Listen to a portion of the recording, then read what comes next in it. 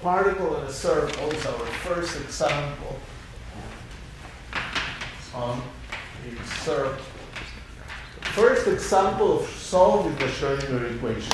Last time I showed you a particle in a circle and we wrote a wave function and we said, okay, let's see what is the momentum in it. But now let's solve completely this problem.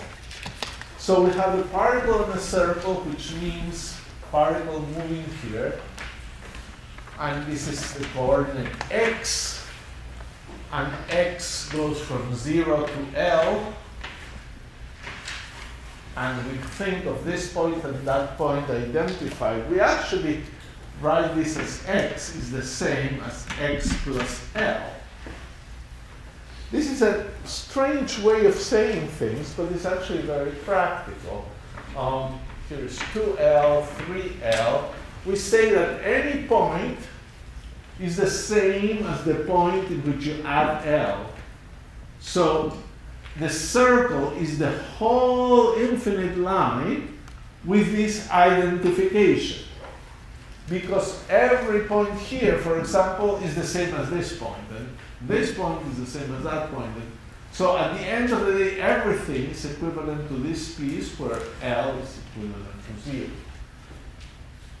It's almost like if I was walking here in this room, I begin here, I go there, and when I reach those control panels, somehow it looks like a door, and I walk in, and there's another classroom there with lots of people sitting, and it continues and goes on forever.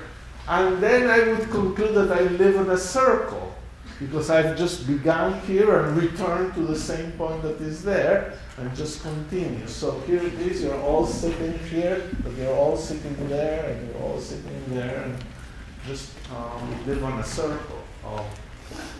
So this implies that in order to solve wave functions in a circle, we'll have to put that psi of x plus L is equal to psi of x. These are the same points. And we'll have zero potential. V of x equals 0. We'll make life simple. So the Hamiltonian is just minus minus h squared over 2m, the second dx squared. Okay. We want to find the energy eigenstate, so we want to find the minus h squared over 2m, the second psi dx squared is equal to E psi. We want to find those solutions. Now, it's simple, or relatively simple, to show that all the energies that you can find are either 0 or positive. It's impossible to find solutions of this equation with negative energies. And we do it as follows. We multiply by dx and psi star, is known psi star, and integrate from 0 to L. So we do that on this equation. And what do we get? Minus h squared over 2m integral psi star of x ddx of ddx psi of x is equal to E, and the integral of psi of x dx. And we will assume, of course, that you have things that are well normalized. So if this is well normalized, this is 1. So this is the energy is equal to this quantity. And look at this quantity. This is minus h squared over 2m. I could integrate by parts. If I do this quickly, I would say just integrate by parts over here. And if we integrate by parts d dx on psi of x, we will get a minus sign, we'll cancel this minus sign, and we'll be over. But let's do it a little bit more slowly. We can put d dx. This is equal to d dx of psi star d psi dx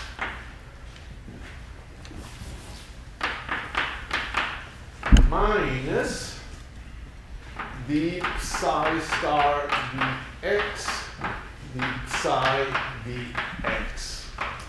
I'll do it like this with a nice big bracket. Look what I did. I rewrote the psi star, this second of psi, as d dx of this quantity, which gives me this term when the derivative acts on the second factor.